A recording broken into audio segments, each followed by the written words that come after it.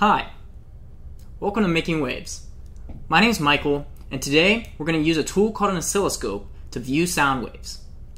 We're going to be using a free online oscilloscope that works on most browsers such as Chrome and Safari. Let's go ahead and get started. To get started, click the link on the drop-down icon in the video.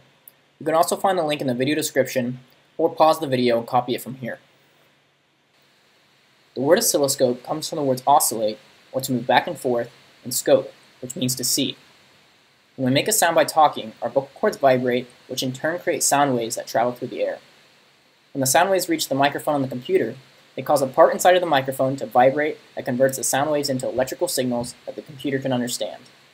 The virtual oscilloscope displays these electrical signals as a wavy line on the screen.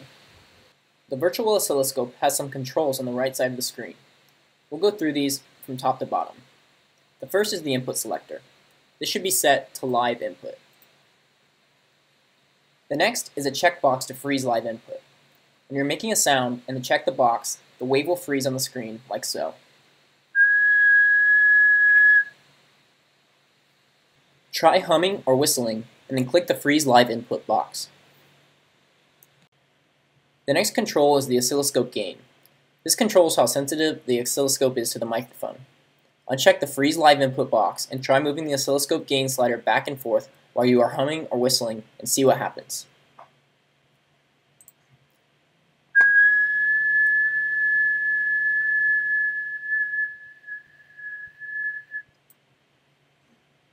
If you are too loud, the waves will get clipped or chopped off so that they look squared off on the top or bottom.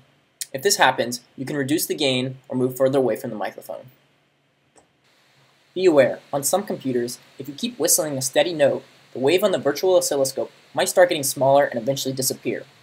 This is because some computers have a feature to automatically get rid of background noise and thinks that's what your whistling is. Generally, you can turn this feature off, but it is different on different brands.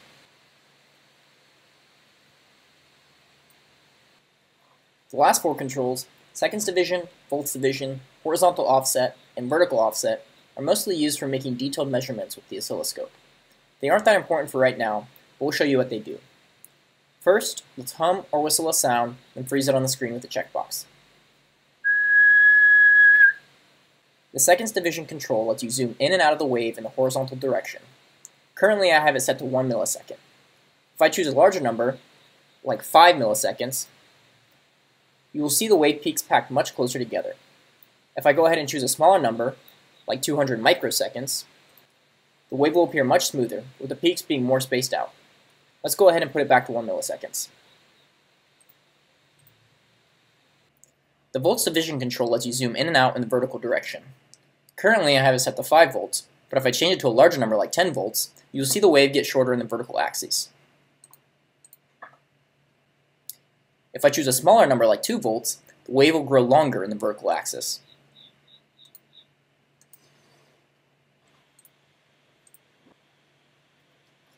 Finally, we have horizontal and vertical offset.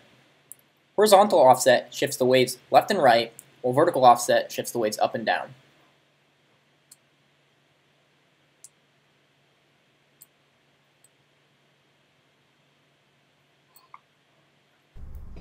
Now that you know what all the different tools do, feel free to experiment with the oscilloscope and use it to view some different sounds. Thanks for watching. See you in the next video.